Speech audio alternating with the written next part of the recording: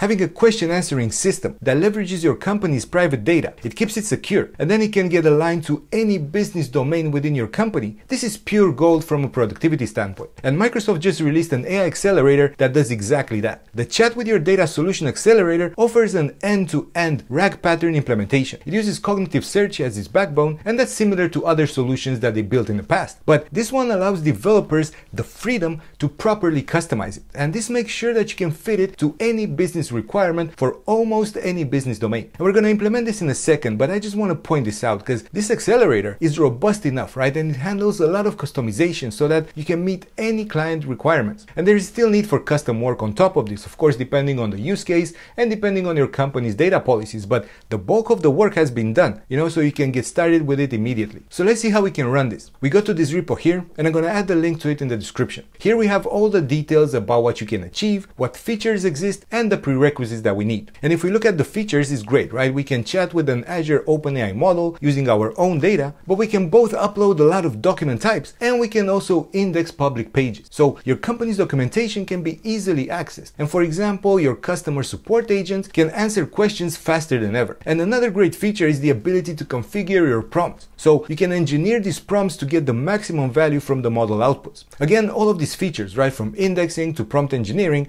need further development based on your needs. But that's the point of this accelerator, to get you up and running fast and think about refining later. Because if we look at the prerequisites, we just need two things, right? We need an Azure subscription and access to an Azure OpenAI resource. Assuming you have both, let's run this bad boy and see how fast we can get it to work. We're going to start by clicking on Deploy to Azure. And this will create a custom deployment based on a template. You can see that there are 18 resources and you just need to complete a couple of fields. First, we're going to create a new resource group so that you can easily manage this later on. Then we're going to add the resource prefix. This will be added to each resource that is created and also will be added to the web app's name. So choose something nicer than I do, something that is more representative of your use case. Then you need to provide the name of the Azure OpenAI service and the key as well for this resource. And finally, you need to provide an orchestration strategy. This depends a lot on the model that you use in the deployment. I use 3.5 Turbo and the model is 0613. So I'm going to choose OpenAI functions. Also make sure that in your OpenAI resource you have two deployments, both GPT 3.5 Turbo and an ADA text embedding. And make sure the deployment names are in this format, because otherwise you're going to need to change them in the app settings. After all of this is done, and it's not much, right? You can create the deployment. It takes about 8 to 10 minutes to create everything, but once it's deployed, all you need to do is upload the data. For this example, I downloaded two pet insurance documents, both publicly available, one from Pet Plan and the other from Many Pets. In order to upload the documents, we have an admin section available. And I think this is great because here we can upload the documents, we can reindex them whenever we want, we can add new ones, and also we can configure the prompts if we want further customization. And I uploaded the documents, and as you can see here, the embedding computation takes a couple of minutes. What I noticed is that it takes a little bit longer than that, because after 5 to 10 minutes I tried to ask some questions, and I got these responses that the information is not in the knowledge base. And I also got a funny one that if my pet is ill, I should take the appropriate action to address the issue.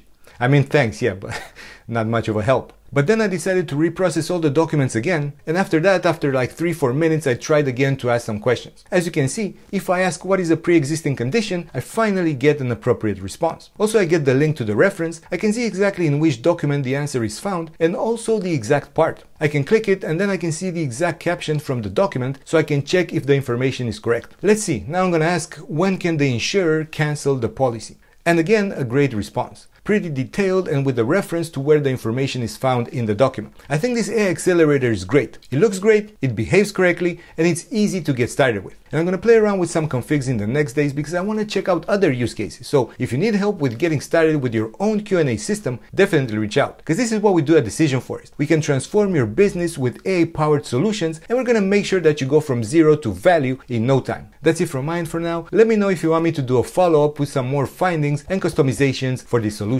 And as always, don't forget to hit the like button and subscribe for more content like this. I'll see you in the next one.